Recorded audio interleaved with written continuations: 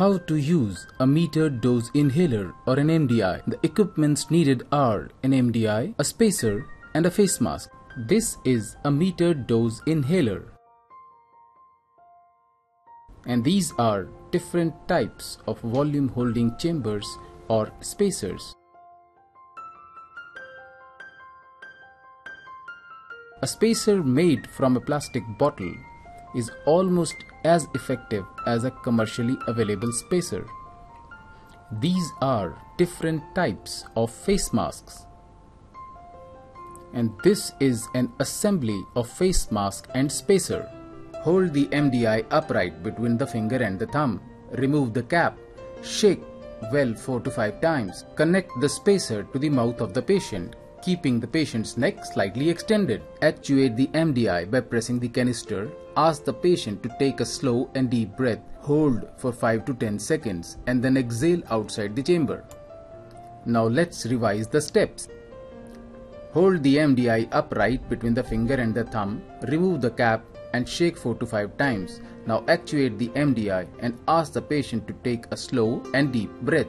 And now ask him to hold for 5 to 10 seconds and then exhale outside the chamber. In children less than 3 years of age and those unable to make a good seal with the lips, you can use a face mask. While using a face mask, ensure a proper seal of the mask onto the face.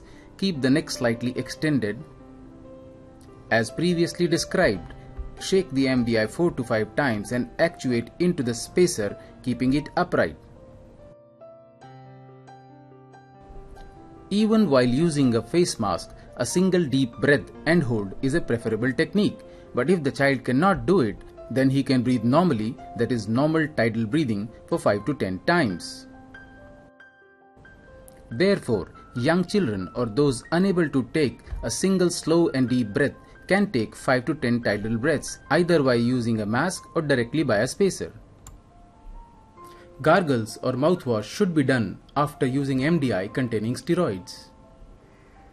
Minimize the delay between actuation and beginning of inhalation. Wait for a short while before actuating the MDI again. Device should be actuated only once each time. MDI should be shaken again for the next actuation. Precautions while using an MDI. The patient should not be panting. While actuating, the MDI should not be inverted. Ensure a proper seal of the mask onto the face. The MDI should be shaken before each actuation, and the patient should not breathe very rapidly. Thank you for watching.